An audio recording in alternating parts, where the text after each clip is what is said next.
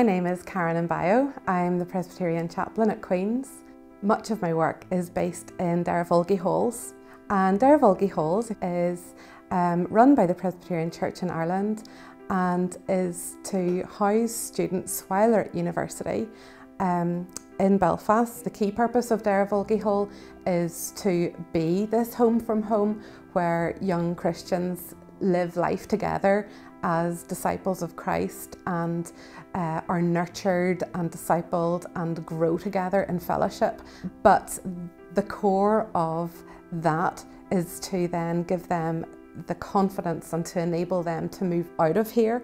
This is not to become some sanctuary, some bubble that they never leave its walls. It's all about equipping our young people to be disciples of Christ on the campus, in their classrooms, in tutorial groups.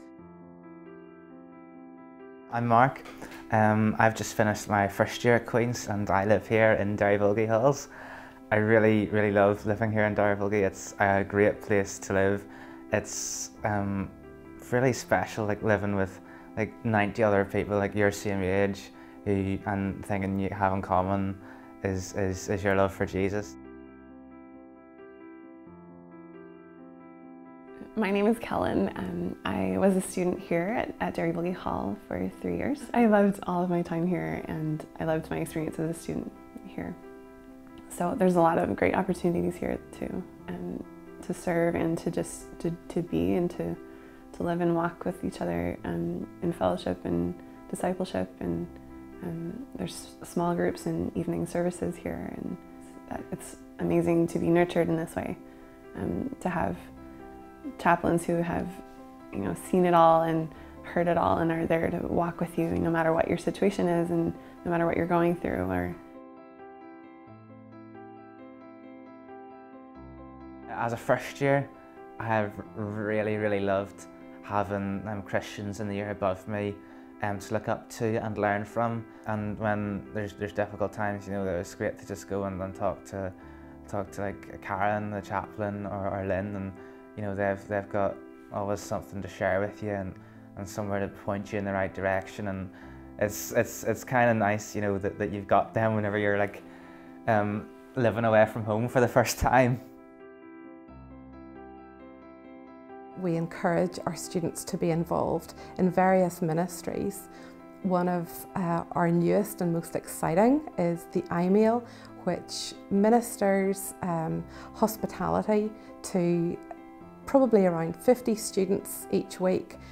We would have maybe a dozen of the Derryvolgie students who facilitate that, who get to know these usually European students. We share dinner with them, and they have food, and we have different activities that we do: table quizzes, games, barbecues, and it's really great just to talk to them about and learn about their culture, make them feel welcome here in Belfast as students. And then week by week, as you build relationships with them, you get to be able to go deeper in conversation and ask them about what they think of God, and ask them, and they ask questions too, like why are you being nice to us, why are you giving us free foods? And they're an awesome opportunity to sit down with people and have a meal and exchange cultures and really tell your story and hear about the gospel too, and what God's word says about you and your life, and how He loves you and how you might walk along that path.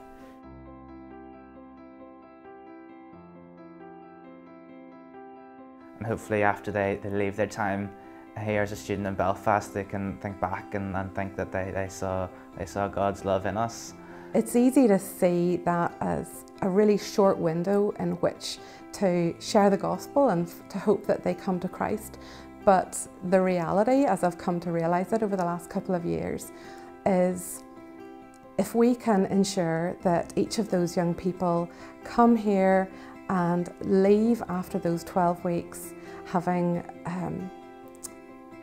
been on the receiving end of real hospitality, of genuine friendship, of knowing that they are loved, of knowing why we do this, and having heard the name Jesus in a way that is life transforming and is at the essence of why we do everything that we do, then I feel that they are leaving having received something of great benefit.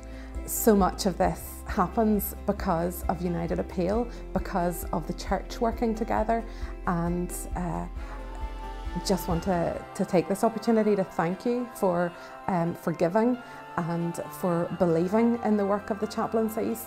And I would encourage you to please keep doing that and to keep praying for us and our students.